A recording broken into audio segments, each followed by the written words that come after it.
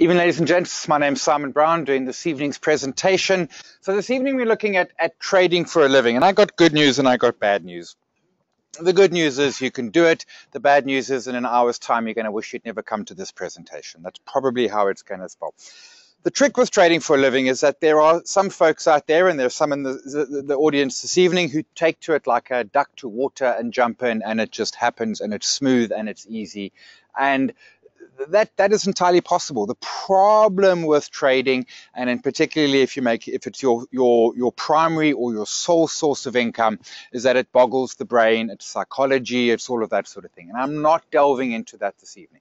So what I'm doing, instead of taking the duck to water route, I'm taking you the long way around the journey. You're welcome to try the duck to water route. Careful, there are probably sharks in the water, and right now they're sardines, so they've lifted the nets, so there are definitely sharks in the water. So surfing tomorrow morning will be double the fun than usual. The first point is, why do you want to trade for a living? And the reason is quite simple. You hate your current job, you hate your current life, you hate your current situation, and you think to yourself that trading will be the solution. You think if you can do this, everything will be lovely, and the truth of the matter is that that's not the case at all. If you've got issues, if there's things you don't like, if your kids are the worst kids in the world, trading for a living is not going to make your kids angels, as one random example out there. This is not a pill that solves all the problems that exist, etc. As per normal, issues around one's life need to be sorted, and trading is just something within life. But ultimately, the bigger issue is that we look at trading, and I need to click that button there. Hang on a second. I always forget to do that. It is the ultimate dream. It's no bosses, no stresses, no worries. We're free. We can trade from the beach. You can't trade from the beach because of screen glare. You can't see your screen. So the trading from the beach doesn't work so good. Point is, it's a job. It's for most people. And I know a couple of dozen people who earn their sole or primary income from trading, and for the vast majority of them, all bar two perhaps, and I don't include myself in that at all, this is a job. They're at their desk at 7:30 in the morning. They're leaving their desk at 6 or 7 in the evening. They have rules, they have regulations, they have bosses. Now those rules, those regulations, and those bosses are them. But if you think that trading is just you can go and be a trader and it's an absolute free-for-all and everything else, it doesn't work like that. Trading needs some sort of structure, whatever that structure might be. I'm a lazy trader, so I trade hourly or 4-hourly charts, and there's still structure around that. When I was at the airport earlier today, I had to boot up my computer and check because I was potentially going to get a signal to trade. And my provider doesn't give me a little mobile app that I can use, so I had to physically haul out the giant size laptop and make a hotspot on my phone and all of that sort of thing, instead of just sitting back in the lounge and drinking free cappuccinos. So it is still a process. It's still a job. It still has hours. It still has bosses. And I'm going to come later to the point where we can whittle that down to a fair degree. But it's not that sort of perceived sort of free for all. We can, do whatever we want, etc., etc. There is one key point that is critically important. And this evening I will talk about processes. And whenever you hear me speak, I'll talk about ways to do things and suggestions, recommendations, call them what you will. The point in all cases is the key beauty of the market, perhaps, is that we can make it work for us. In the sense that if you're an insomniac and you want to trade between 10 o'clock at night and 1 o'clock in the morning, there is a market out there that is open and trading, and you can trade that. If you're the early riser and want to start trading at 5 o'clock in the morning, there is a market out there that can trade you for that. And I've taken it a step further. I spent 20 odd months living up in Boters Hill, day trading Aussie futures on 5 15-minute charts and the like. And it was frankly horrible. It was absolutely horrible. It was a job. It was 8, 10, 12-hour days. It certainly paid the bills, but there was no fun to it. And so what I did was I adapted how I traded. I said, well, I don't like this way of trading. So that was way back when I started to develop my lazy trading system, which now, 12 years later, I'm still trading. It's evolved a bit, but I'm still in that process. And that's that ability to adapt the market. But part of what I did way back then as well was say, so as a full-time day trader, I couldn't do very much else. I said, well, why don't I scale back on that and make trading an income source rather than the income source? And worked around that in a sense. But it is that ability to say, well, this isn't working. How can we make the market work for what we want it to be? So I don't trade 15-minute. I haven't traded a 15-minute chart in, I don't know how long. Actually, a couple of years. Like I keep on getting suckered into it. And then I got to like, no, pull back. And on indices, I trade an hourly chart. And on FX, I trade a 4-hourly chart. So I know I've got to check, 8 o'clock, 12 o'clock, 4 o'clock, 8 o'clock, 12 o'clock, 4 o'clock. Those are my check times to see if I've got trades coming through. And if I'm in a trade, the system's in, I was short the Aussie for 9 days. And for 9 days, and I happened to, at that point, I had 2 positions were open. I was short the Aussie. I had a position on US dollar euro. And they're both in, they've both got stop losses in place, and I have nothing to do now. Which sounds great until you sit there with nothing to do. So it so happened I was moving last week, so actually I had a truckload to do. But you then need to design that life and try and get to that beaches and sun cream type of scenario. And it is possible. There are people out there. There's a chap I follow on Twitter. He's a German guy, but he lives in Asia. And as far as I can tell, he lives in Airbnb. So he'll just go and take 6-month Airbnb places, and then go from one country to another, etc. He trades FX. He works immensely hard, but he's having a huge amount of fun in the process. He's living in different places, and he's the same sort of scenario. When he's in a trade, he's got nothing to do. So when he's fully locked and loaded, he's got nothing to do. So now he's in wherever he might be, and he can go and sightsee and etc., etc. When he's not in the trade, he's sitting in front of his computer waiting for it to happen. But the key point that he says, which is what I just said a moment ago, is he's designed this sort of lifestyle that he wants. It's as he says, it's difficult with his relationships because, he can't make a date with his girlfriend because he's not actually quite sure what he'll be doing at 7 o'clock tonight. He might be sitting in front of the screen waiting for a trade, or he might be out there, having been drinking from 2 o'clock in the afternoon. He's never quite sure which way it's going to spin. But we can adapt it and make it fit for us. But it does have, it's still going to have that framework. It's still going to have that process that overlies it. That's what's critically important, and we need to understand. The bigger problem is when I say design it how you want, that overwhelms us. Psychologically, our brains are so used to rule-based systems. I mean, where in our life don't we have rules? We have them everywhere. Work, home, on the roads, etc., etc. Societal rules, legislative rules, personal rules, and so on. And when I say to you, well, hey, there's a blank canvas, go and make how you like. In one part, that seems really attractive, but it's just something that is so completely and fundamentally alien to us. So what do we typically do is we say, well, give me some rules. And then what happens?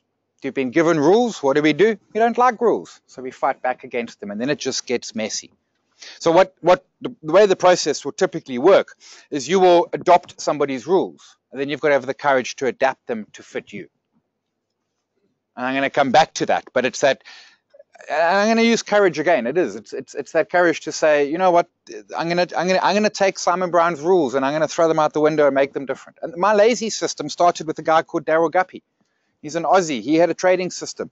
I started using it and I decided it was far too complicated. I think he uses 9 moving averages. And it was like, yo, that's like way too many. But for about a year or so, I stuck with them because I didn't have the confidence to say, well, this oak who's written books and, all sorts of things, he must know what he's talking about. And it took me an age to be able to not throw them out, but to say, I'm going to take his base, but I'm going to tweak it and I'm going to change it and I'm going to make it something that makes sense to me, but more importantly, fits what I'm trying to achieve as that process.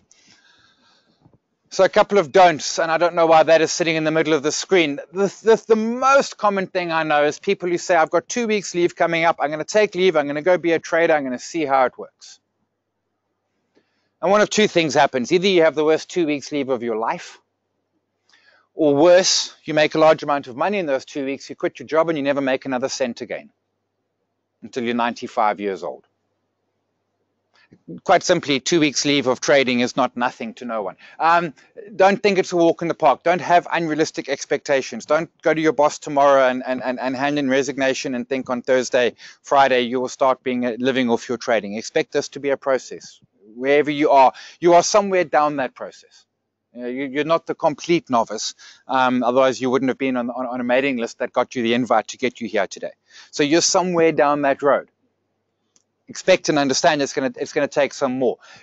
It's not about platforms and equipment. It's not about, the two platforms I use for trading. We were chatting about it beforehand. I mean, I trade Aussie futures on a platform that can best be described as I don't know, it's average. There's no bells, there's no whistles, it doesn't make coffee. But you know what? It enters trades and manages stop losses, and that's all I actually needed to do. My platform I trade FX on, I'm doing someone a favor and testing it out, and I'm just too lazy to move the money to somewhere else. It's not about the super smartest, most bestest platform in the world. It's not about the fastest computers or the fanciest cell phones. It's not about the tech. We're at that point with tech now where tech is irrelevant to the process. It is, as it always is, it's about me, you, us, the individual. That's what matters more than anything else. It's not about getting rich quick. As I always say, we get rich quick one way, we marry money, everything else takes time. This is the same. We've got to learn that skill. We've got to get it to a place. And as I said up on the top slide, this isn't a solution to problems that we have. Problems we have are problems, and we need to resolve those as we do with any other problem. But certainly, to quickly go back, to my point, the beauty of trading, and this is why I started trading in 1995, and I spent 5 years losing money. I was a pro at losing money. I was so good, they gave me a T-shirt. And then, of course, I lost the T-shirt because that was my skill set. And years later, people have said to me, why did you persevere? Why did you take 5 years of getting battered and losing money? And it's not like my losses were getting smaller. My worst year was 99 in terms of everything. It was I was patently getting worse. The reason I carried on doing this was really, really quite simple. 2 reasons. One, I couldn't believe I was so stupid I couldn't do this. I looked at this and I thought, this is not hard. How is it possible? And the mistake was I thought I can't be so stupid. In truth, trading is not about being stupid. Trading is about being disciplined. You don't need to be smart to be a trader. You need to be disciplined. You need to have process. That's what matters more than anything else. But the reason why I persevered, because when you're a trader, you're like the German chappie living in Asia. Ultimately, it is that freedom from ties that bind. And that needs to be the attraction to it. The attraction to trading shouldn't be the we can make vast amount of money and have a yacht and then a movie made about us. The attraction to trading is that it lets us have a life that we want to live. In other words, if you happen to love your job, then you do your job because you love it, and that's fine. And if you don't love your job, you phone your boss and you say, not coming today, tomorrow, looking so-so, I'll let you know. That's what we're trying to achieve. And that's what trading gives us. The tech is now there. The tech is ubiquitous. You go anywhere in the world, pretty much, you can get data access. Laptops and fancy cell phones, etc., are no longer massively expensive. They're stable, they work. The tech is now there. 20 years ago, we didn't have tech. I was still in a dial-up modem, and in those days, I was in a 9600 modem. The young kids have no idea what I'm talking about. Google it. Take it seriously.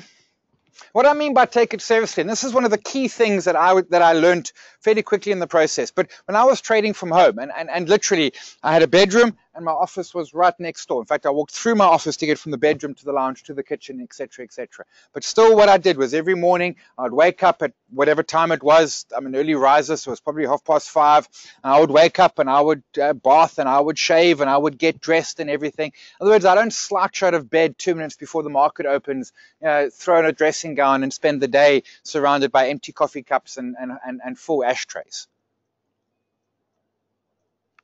We need to take it properly. We need to, it still is ultimately going to be that job. Critically important is we need that proven edge. What I mean by a proven edge is some strategy that you are using in the market that makes you money. Now, that's beyond the remit of this evening's presentation. There's a bunch on the website. I'll show you some links for that in a moment. But we need to have proof that we can make money trading in the market. In other words, we need to have a track record. If you haven't got a track record, you can't do it. If this is a job, any other job in the world needs a track record. I saw an advert today looking for a graduate with 4 years experience. It's like, yo, hold on, graduate and 4 years do not add up, unless 4 years of graduating is an experience. I'm not sure. You need to have some evidence behind you that you can do this. If you are a complete novice and you start trading, you're going to bust out. It's just that simple. You need that process. You need to have gone through. You need to have had drawdowns in your portfolio. You need to have traded through different markets. If you've been trading the markets for less than 10 years, you've never traded a bear market. That sort of thing. We need to have that backup. We need to be able to say, here is my trading account and proof that, yes, I make money. Now, it's different when you're trading part-time in the sense that you've got a job and trading something you do on the sides, as opposed to when you're doing it full-time. And the difference is there's obviously more pressure on it. There's obviously more time that you've got available for it. And there's potentially more cash involved in it. A quick point, if you are working and trying to trade, is be very careful. Short answer, if you're trying to trade short-term charts and you've got a job at the same time, both suffer. And the way you solve that's quite simple, is you move your time frame out, move to daily charts, move to weekly charts.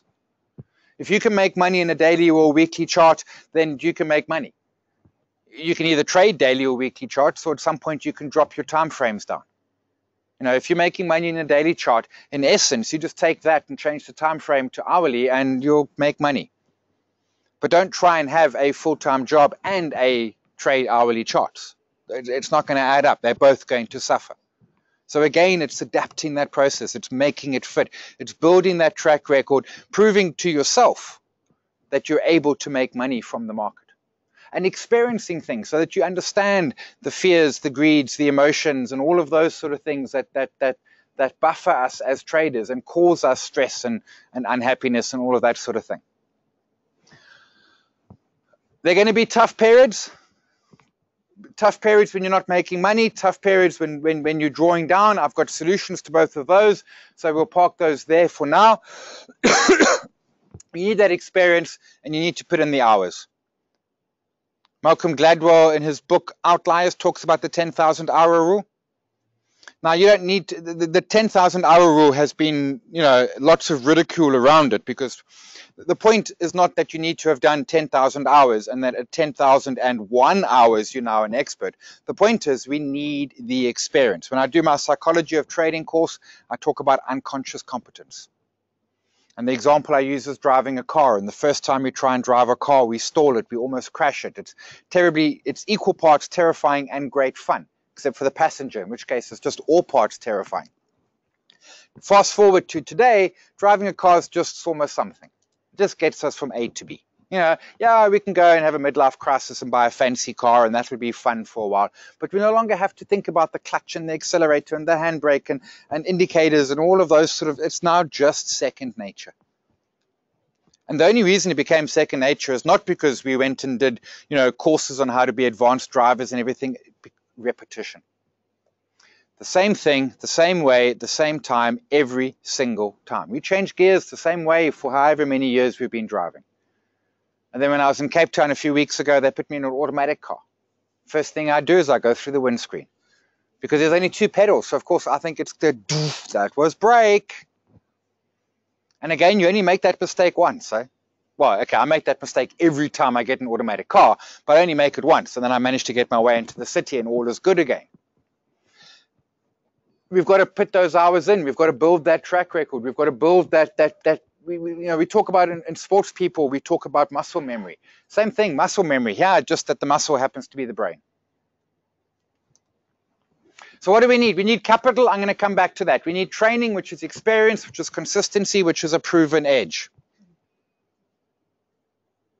There are ways we can expedite that process. Mark Douglas talks about it in his book, Trading in the Zone. where you go and you essentially, what he talks about back testing. I don't back test trading systems because the weak point in that process is frankly my ability to code. But I go and eyeball. So okay, so I'm now trading euro dollar, trading it on 4 hour. I'm using my 721. So what did I do? I went back to a period of the chart about 6 months ago. And I start stepping it forward 1 bar at a time. 1 bar, 1 bar, 1 bar. Do I get a signal? Yes, I'm in. Right. Excel spreadsheet.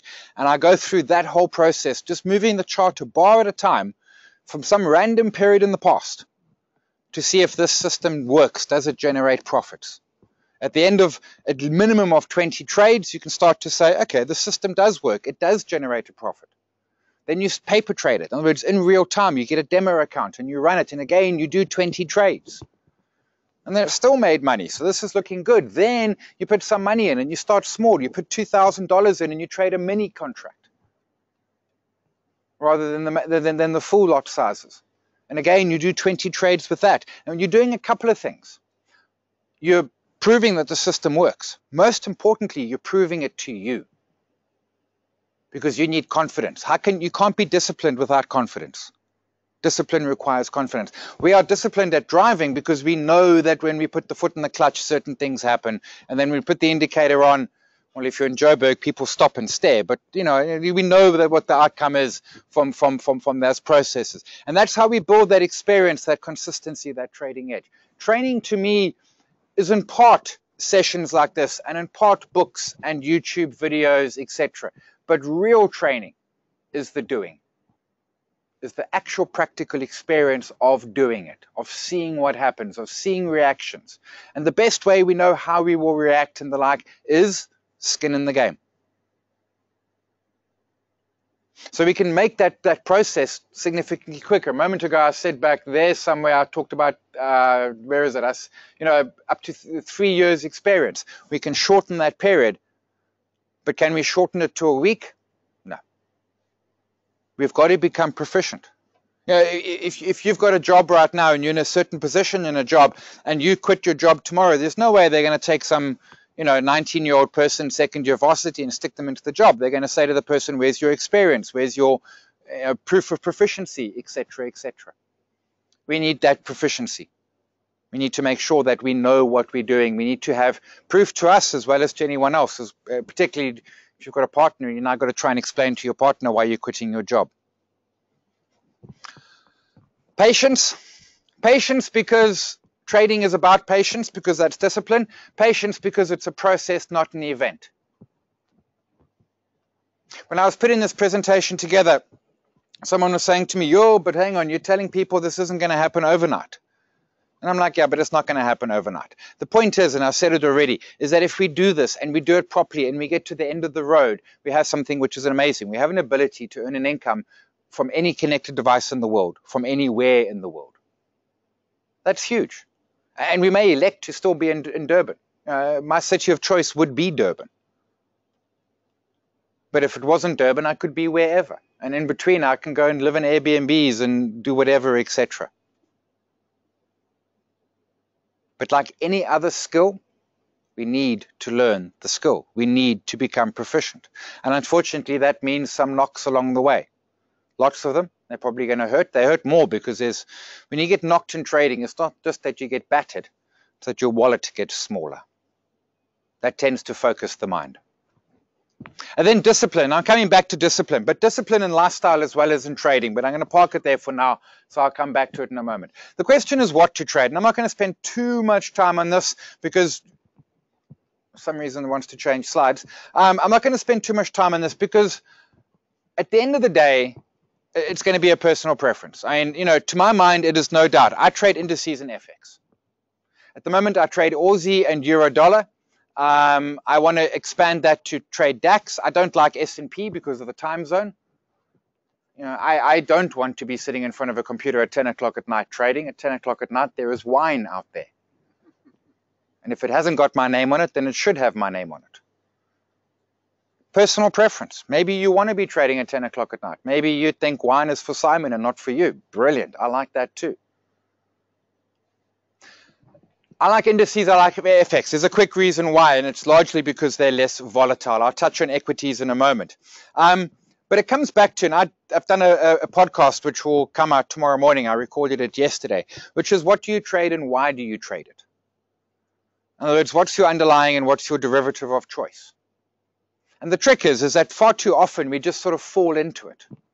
You know, we open an account, or our buddy went to a presentation or something, you saw an advert, so there's your broker, there's your product, etc.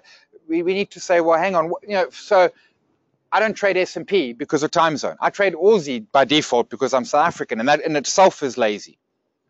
But I've traded and I've looked at, and I have traded at times, and I keep on going back to the E-minis and the S&P. It's a great product to trade, but I don't like the hours. So I've scratched it off my list.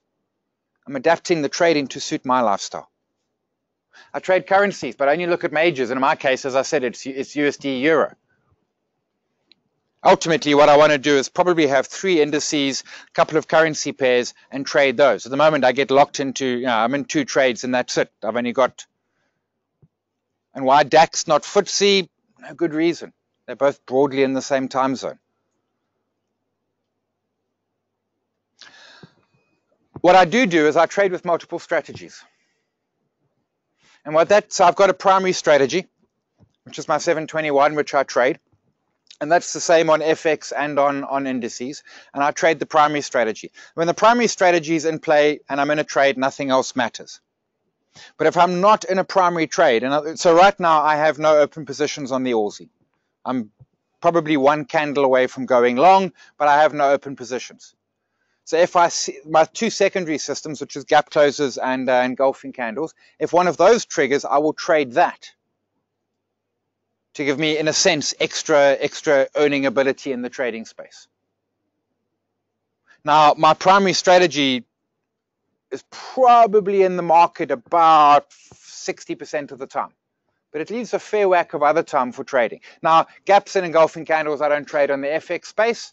I'm just trading them there. But it's not about necessarily having just one strategy.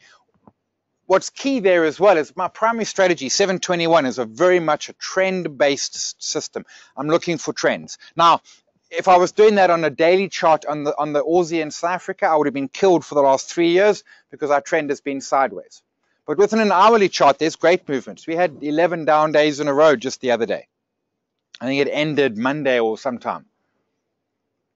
So within the hourly, you're getting those trends. So there I'm trading trends. The gap closes and the engulfing candles is much more, in a sense, it's either a reversal, which is the engulfing candles, and gaps really are just random price movements that tend to make money more often than not.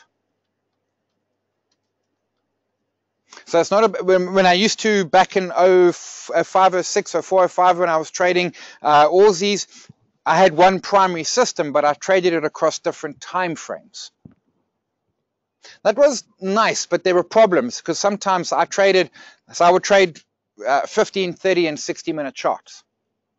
The problem is sometimes I'm full long in all 3 positions, and then I get kicked out of all 3, and suddenly I'm throwing 45 contracts at the market. And then I'm now moving the market, and I don't want to be a market mover. That is not my plan in this place at all. So, and then even worse was sometimes your 60-minute chart has got you long, and your 15-minute chart has got you short. So you've got all this effort, and you're not making or losing money. You may as well just be out of the market. So I've solved that by saying there's different ways I trade. We can also trade different products and different methodologies. Certainly, if you start trading shares are looking, all of my systems there, engulfing candles, gap closes, and 721 do not work on equity because of the increased volatility in the equity space. I haven't traded a share in over 10 years. And that's not completely true. I do trade shares, but I trade them differently to what people would think trading means. I currently have, as far as I'm concerned, I have 4 trading positions in the share space. I call it my second tier portfolio. But one of those positions I've held for 8 years. They're ungeared. It's Calgary M3. I bought it at about 70 cents a share. I don't even know what it is anymore. And I sold a bunch of them beginning of last year. But that's a different thinking process. My problem with shares is volatility and single risk event. A set of numbers come out, something happens on the other side of the world to an industry or a company that you're in, and suddenly we see giant size moves. Anglo cancelled their dividend in 2008, stock lost 16% in not even in minutes, in seconds. If you're in that trade and you're geared, you've just lost your portfolio.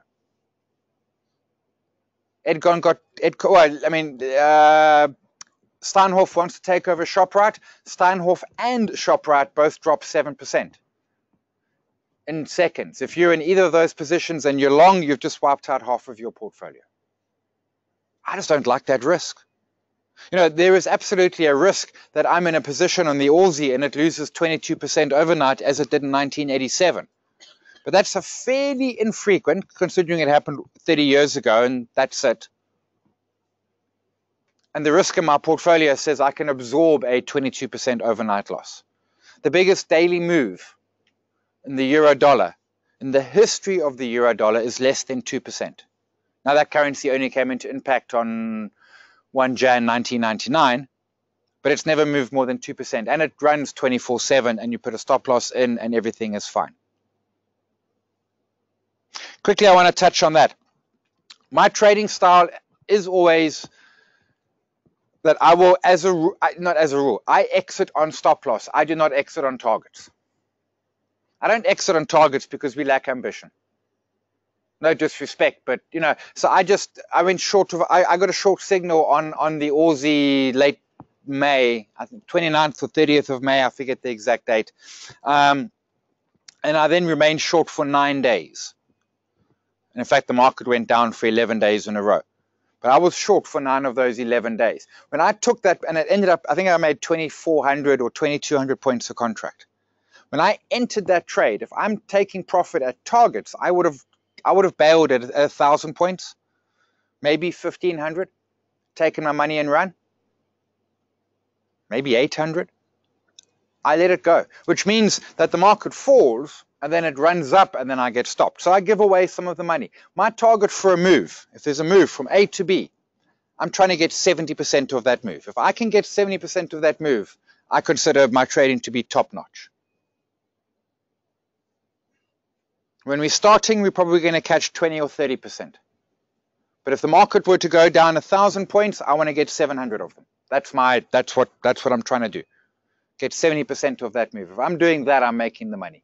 And then you just let it run, because that occasional biggie, this plus 2,000 point trade I've done, man, that'll take up if my next 10 trades are losers, now I'm flat. Importantly, my next 10 trades might be losers. And that boggles the brain. That hurts. There is no upside to a string of losing trades, except guaranteed it's going to happen to you. I'm also I am a 100% systems-based trader. In other words, I have rules and I follow the rules. There is no opinion, there is no thought, there is no sentiment. I am 100% based trading on rules. Why? Because it removes me from the process. I'm the biggest risk to my trading. So I'm rules-based. By being rules-based, it also means I'm able to replicate what I'm doing. If I'm trading on gut feeling or on sentiment or something, am I truly able to replicate that? You know, frankly, it depends how much wine I drank last night. And in my case, that's never a good indication. Because if there's wine, I was drinking it. And I am not fussy, as long as it's red. So it might have been cheap wine, and then it makes the hangover infinitely worse. So I'm completely rules-based. Makes my life a heck lot easier. It means I can glance at a chart and in literally in a second tell if I need to actually spend time to see if my signal's there. And when I say spend time, you know, when I find up my computer at the airport, the process takes time. But once I got the chart there, I look literally 2 seconds, nope, not there, shut the computer down. Carry on my way. Last point is every trade's obviously got a stop loss in. My stop loss I put into the system. So for those 9 days that I was short, I didn't have to do anything. My stop loss is in the system. As long as my broker is reliable and executes, and they are, and they do. Stop loss is in the system. For 9 days, I don't have to look at a chart. I mean, I do, Every morning at Open, I want to know what's happening. It's my job to write about markets and to comment about markets and the like. So obviously I'm keeping wind of it. But I don't need to be at that coalface watching it every second. There are folks who make money trading equities. There are trading rooms of people who trade equities and they make money. I mean, I've made money on equities, but to my mind, so certainly in my experience, without any shadow of a doubt, the money I've made on equity trading has been minuscule compared to index and FX. And maybe that's because I stopped trading equity 10 years ago.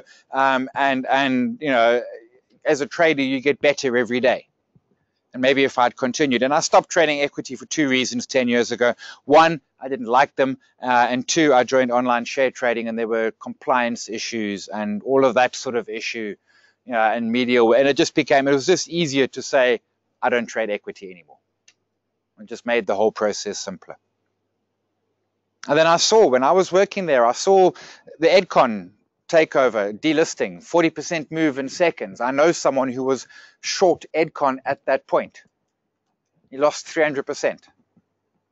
So he lost his portfolio plus two more of them he had to pay in. I saw clients when I was at online share trading who were long Anglo when they canceled the dividend and it fell 16% in a moment. And I don't know. And it's not like your stop loss will trigger and you'll get it to market in under a second. Problem is that less than a second, that stock has fallen way more than your stop loss is sitting. Stock was here, stop loss there, and market is now here.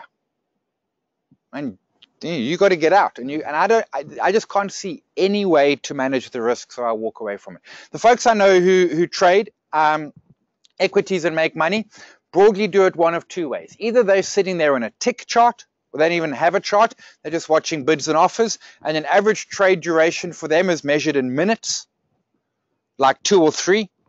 Maybe a long-term trade, 15 minutes. And then the other folks who are doing geared but low geared, 2 times gearing, maybe 2.5 times gearing, and will run trades that will run for weeks, months, or maybe even a year. That in-between sort of space where you're trying to run a trade for a couple of days or a couple of weeks, to my mind, is really, really hard.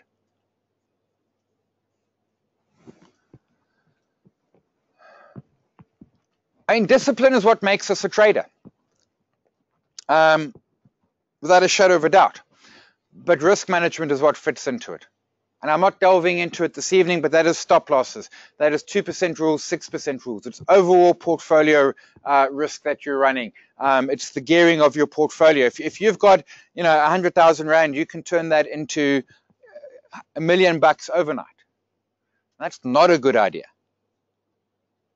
If you look at folks like Garth McKenzie, like Warren Peacock, and the like, folks who are trading for a living, they're gearing their portfolio maybe 3 or 4 times. In other words, if they've got 100,000, they've got total exposure into that market of maybe 300,000 or 400,000.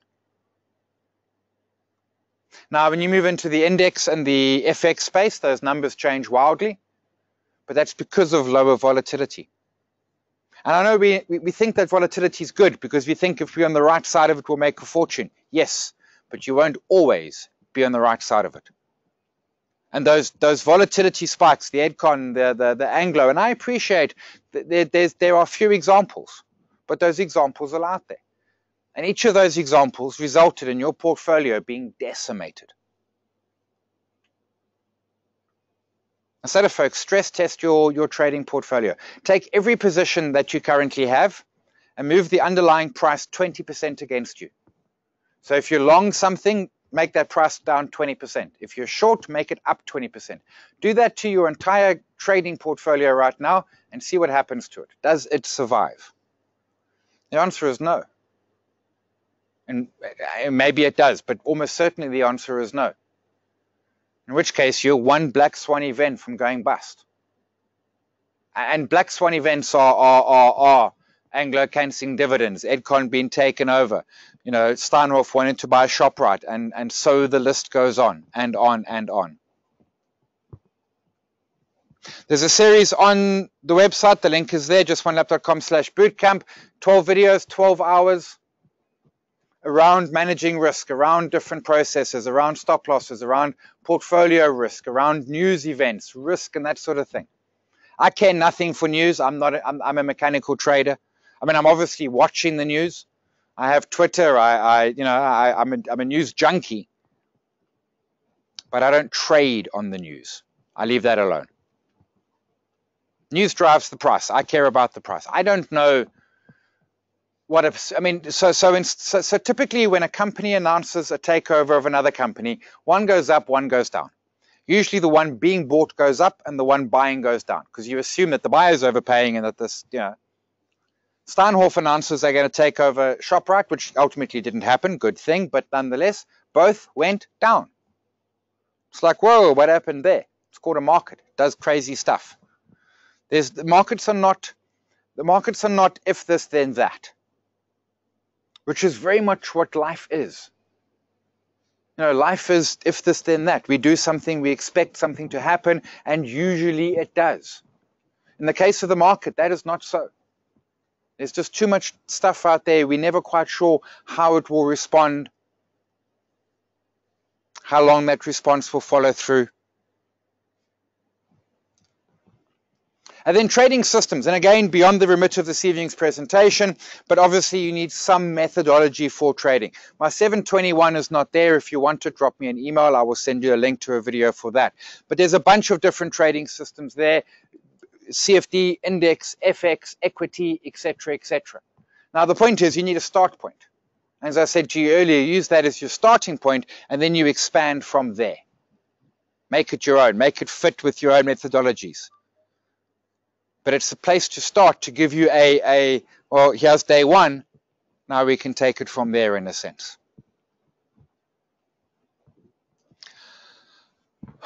Discipline, and I come back to it because that's what I was trading about. Trader's Journal. So when I was day trading, the hardest part for me was the Trader's Journal at the end of the day, where you are mentally exhausted. Physically, you haven't done more than click your mouse 100 times and maybe tap your foot. But a trading journal, I still do now, but now I do less trades. Back in the day then, I would sometimes do 40 trades in a day.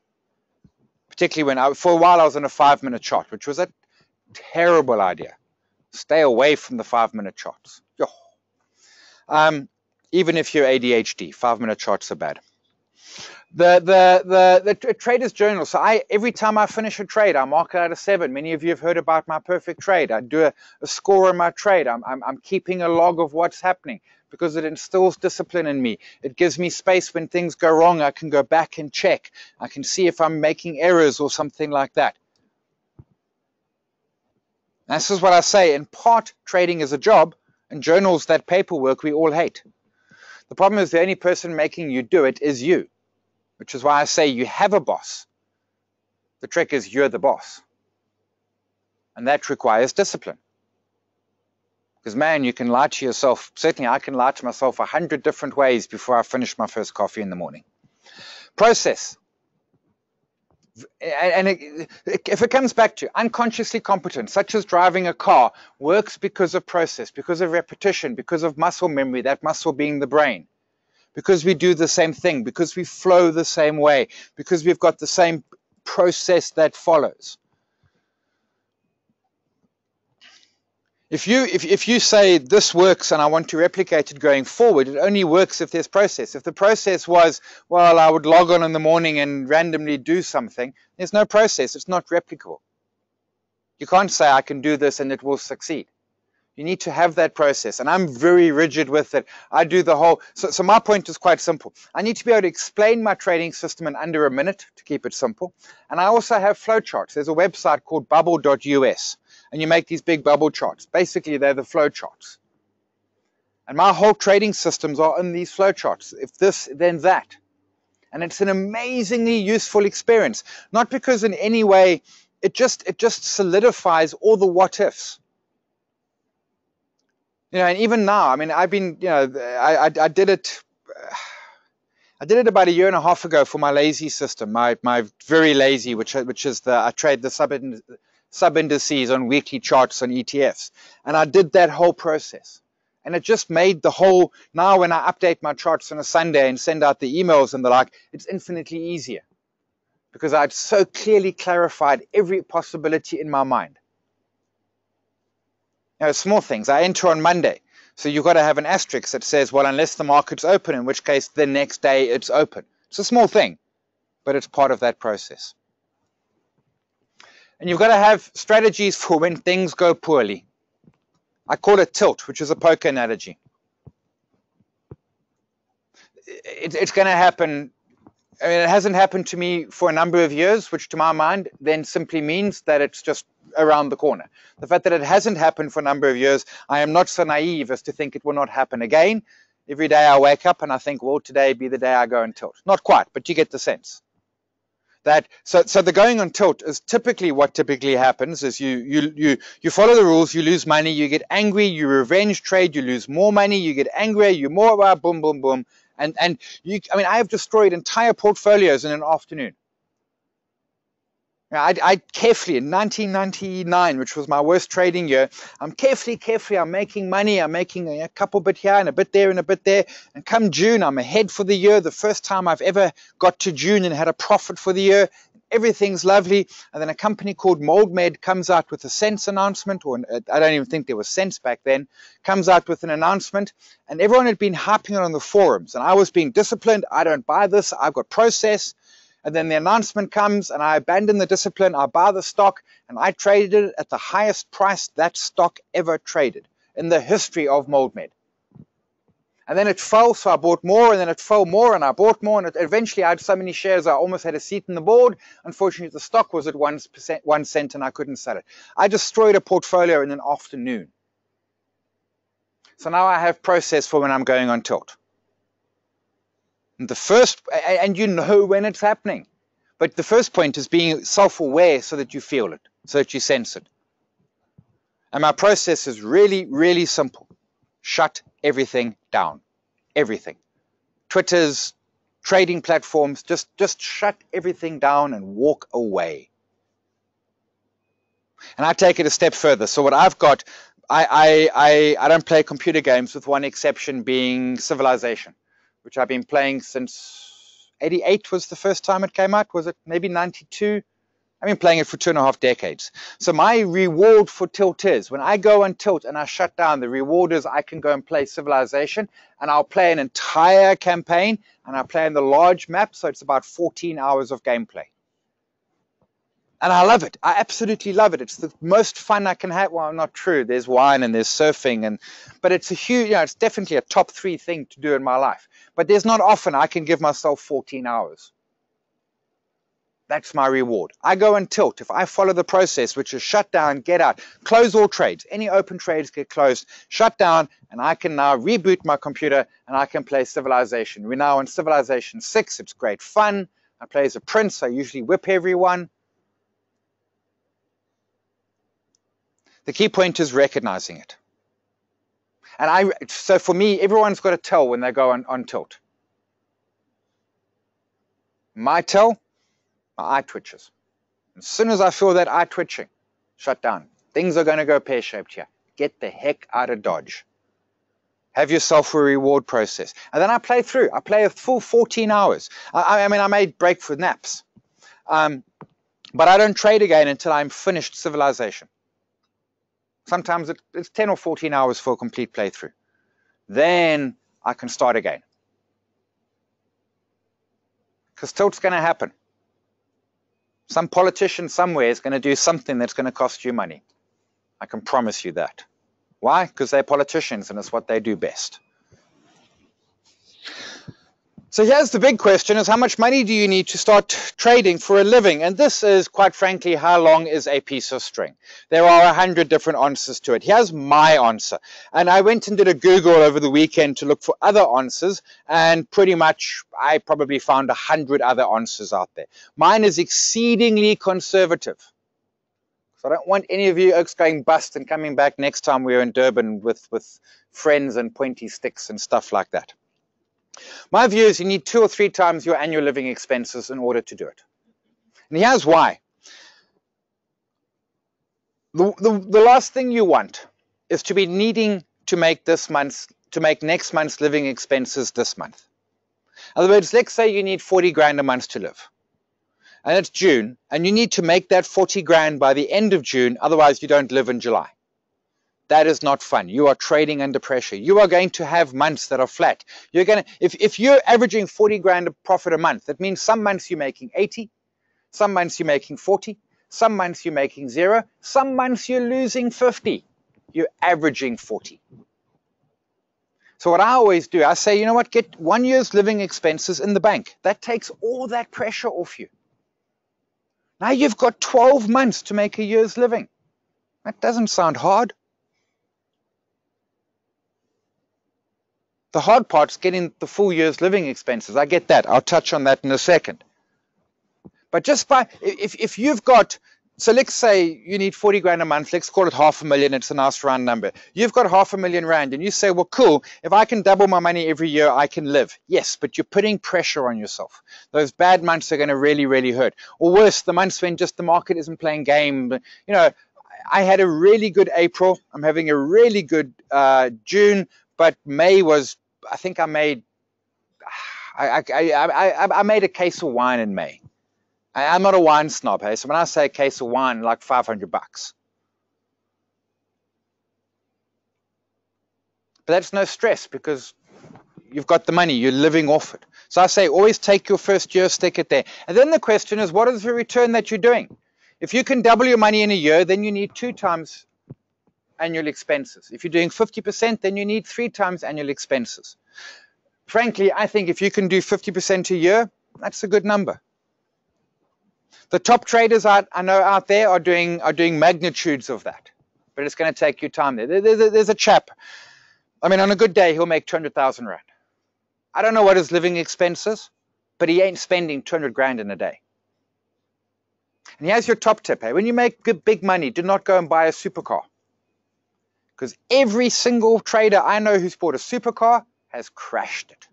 Now, you know why? Because you're in your Ferrari or your Lamborghini, and one day you think, I'm going to put my foot flat on the accelerator. And you know what you are not? You are not Sebastian Vettel. When that car goes from 0 to 60 in half a second, you're going to crash it. There's a chap, it's a nasty, I shouldn't laugh, but one of the security states up in Joburg, this guy buys a Ferrari, he drives it home, he's done about 14 Ks on the clock. He gets into the estate, and he's showing off, and he puts his foot flat. And he just goes, zhoof, lands in the swimming pool. The car hasn't yet done 25 kilometers, and it's written off. You know why? Because he didn't know what would happen when he put his foot flat. Because you have no idea what a supercar does until you put your foot flat. Best advice, don't buy one. So there's a trading, a prop desk I know, and all the kids come through, and they make a fortune of money, and they all go and buy a fancy Lamborghini, Ferrari. None of those cars last more than a week. Not one. And then a week later, they're back with a much more, still fancy car, but much less super. So the trick here, this is a exceedingly lower risk way of doing it. This means you've got a year to make next year's money. It means your pressure's not on until August or September or October. And I know what you're thinking, man, if you had 3 times an annual salary right now, you wouldn't be here. You'd be out in the streets of Durban living at large. Fair comment. Couple of points. And I'm here, I moved it to the million. It gets big quick. I mean, R1 million, you can easily gear to 50 million. Whether you want to is another game in its entirety. But that 50 to 100%, as soon as you start clocking that sort of number, and it's entirely possible, but there's almost like a tipping point. And I stress here, this is less shares, this is more indices, in fact, this is and currencies. There's a tipping point where you're struggling, and you're doing 50 a year, and that's nice, that's 4% a month, that's lucky, you're making the money, everything's good, and then it just tips, and then you go from 50% a year, and suddenly you're clocking, you're clocking 100, 150, 200 or something. This will ramp fairly quickly. The other trick is that at a certain point, portfolios just get too big to manage. I trade Aussie futures. I won't trade more than 12 contracts at a time. To me, more than 12, it's just, I'm starting, if I'm exiting over a quiet lunch on a day before a public holiday, I'm moving the market. Now, I don't want to be that oak. I once threw 36 contracts at the market, and it was messy. It was horribly messy. I think I spiked at 120 points. And that was, I mean, it was just throwing money away. It was, I played Civilization after that. That tells you all about that one there. And I know what you're thinking. So it gets big, and I know what you're thinking. You only got $10, man. This is where you're going to get. But there are processes, there are plans. Of course, you haven't got 3 times annual salary at this point in the process. I get that. I fully appreciate that. But maybe you don't need the 40. I mean, look at those expenses. There are many parts to the process. And it's things such as, for example, understand that when you leave your job, you still need medical aid, but it's going to cost you more because the company was paying part of it.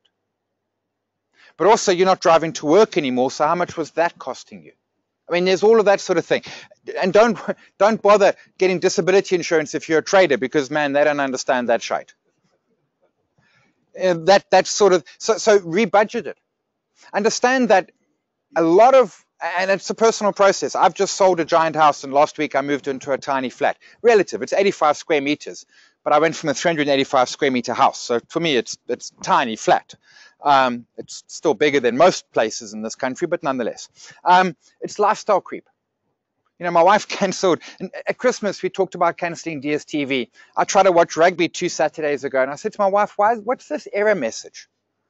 And she said, remember the conversation we had? I'm like, yeah. She said, I cancelled it. And I'm like, what do you mean? She said, Simon, it's 5 months and you haven't noticed. I'm like, yeah, okay, I'll go to the pub, watch the rugby there. Which at least we won. I don't mind going to the pub to watch rugby. I hate having to buy beer and then we lose. That's really bad. But have a look at, I mean, so you need 40,000, do you? Maybe you need 20. What's that process? And maybe that requires some lifestyle cuts. Maybe your red wine has to go from bottle to box. Okay, that's quite rough, but apparently there's some good boxes out there. In other words, what I'm saying is don't expect it to be beaches and sun cream tomorrow. There might be some lifestyle pullbacks now. The sacrifice is well worth it. So you pull back your life, it's box wine, it's no DSTV, it's whatever. But roll it forward 3 years, 4 years, whatever, and then you can go and buy yourself a wine farm. Because that's even more silly than buying a supercar. And of course, trade your way to that capital. So you want to quit your job to be a trader. Well, you have to be a trader in order to do that. And if you are a trader, you are making money. And yes, this might take you some years to do. Took me 5 years. But the ultimate end game is worth every penny of it. And if that sacrifices, it's going to take a little while before I can build the capital, and I'm going to have to potentially downgrade my life. Sure and sure. Support, trading rooms, Trader Petri, actually, so if you want to be a day trader and blah, get onto Twitter, speak to Petri. He doesn't have a Durban office, but in fact, I think they might have a Durban office. They take people in, they take you through the process. If you're any good, they'll give you money and let you trade. If you're no good, they'll kick you out the other side. But contact Trader Petri on Twitter. Petri Radenhays, he writes for Just One Lap. Trading rooms, careful of them. They're often expensive. There's often far too much testosterone and ego floating around there.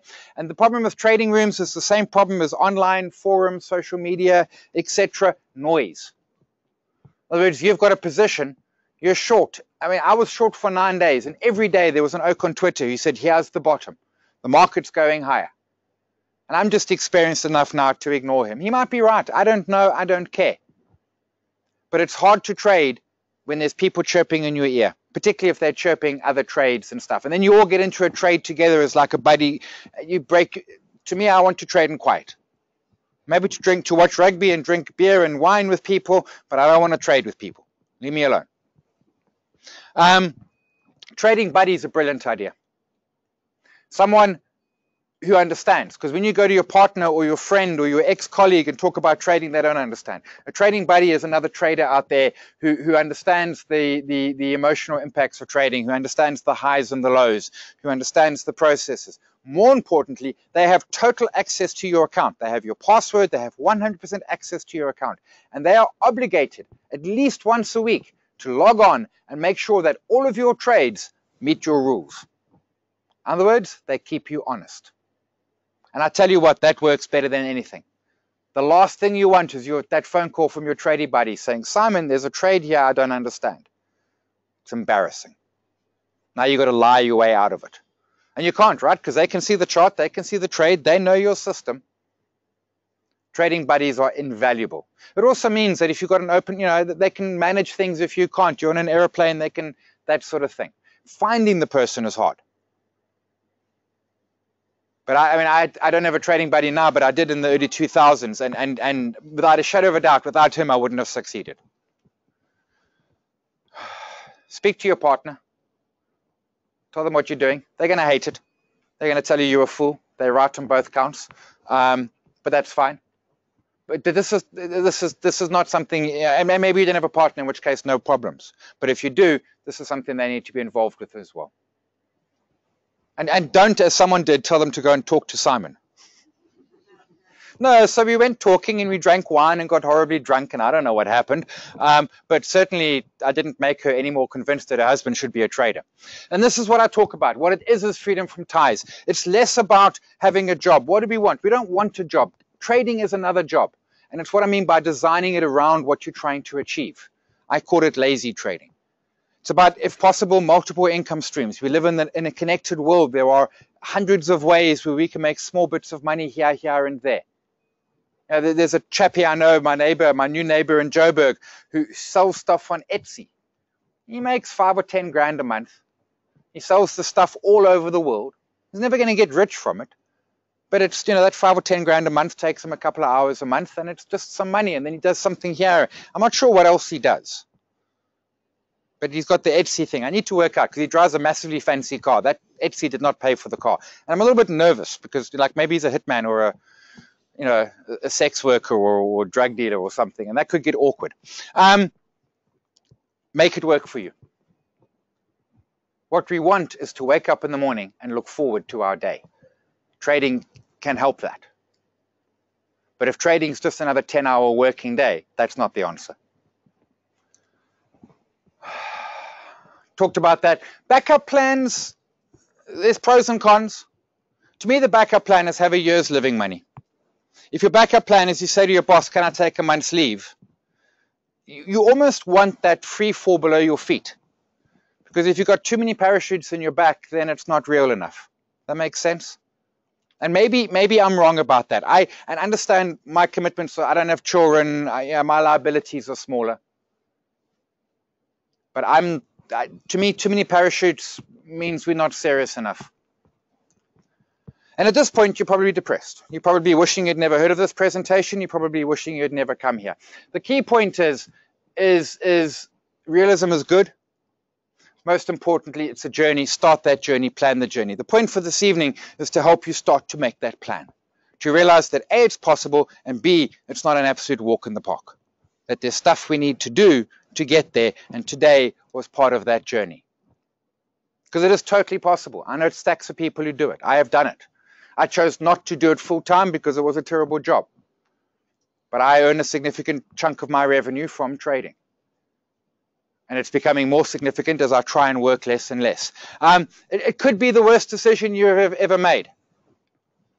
But it could be the best. For me, for a while it was the worst, but it's now the best decision I ever made. This is something that we should be teaching 8-year-olds. This is true freedom from ties that bind. This can work.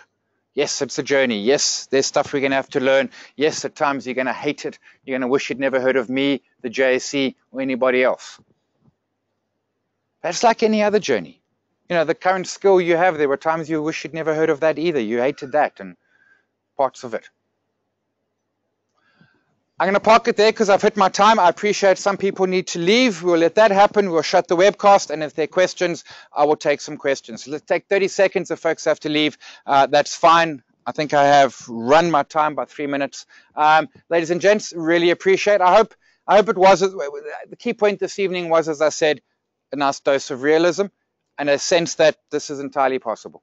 Thank you very much for your time this evening. Thank you.